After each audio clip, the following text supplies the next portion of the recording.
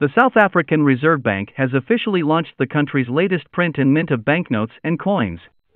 The SARB has upgraded the country's banknotes and coins with enhanced security features and new designs celebrating the country's heritage. We have added the South African flag, the preamble to our Constitution in micro-lettering, and the Big Five depicted as a family.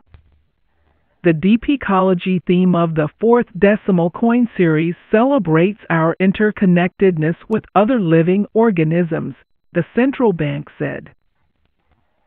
The new coin designs and specifications have been known since they were gazetted at the start of the year. However, the new notes have been displayed for the first time.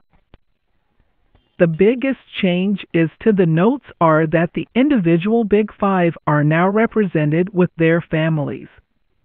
The note coloring is also slightly deeper, particularly the R50 notes, which lean more towards purple than the pink coloration before. The coins have gone through more significant changes. The new R5 coin will replace the iconic wildebeest as its featured animal and replace it with the southern right whale. It will retain the bimetalloy from before, weighing 9.5 grams with a 26 mm square diameter. The 2 rand coin has replaced the kudu with the springbuck and shifts the borders around for a more diamond shape. The 2023 circulation will be a nickel-plated steel, from nickel-plated copper before, which will make it slightly heavier, 6.5 G versus 5.5 G.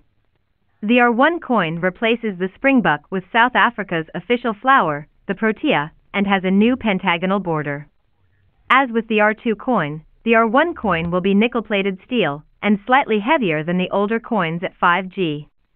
The 50-cent coin is dropping the Strelitzia, the bird of paradise, for an actual bird, with the Loerie, Turco, making its debut in circulation. The coin has also adopted a hexagonal border, cutting down from the non-agonal, 9-sided, shape before.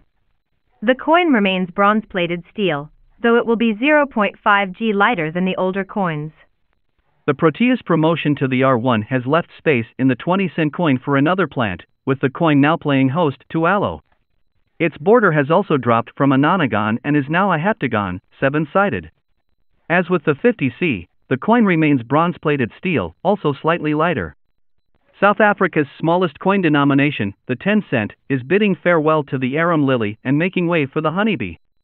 Its border is dropping one side to become an octagon. The size, makeup and weight remains unchanged.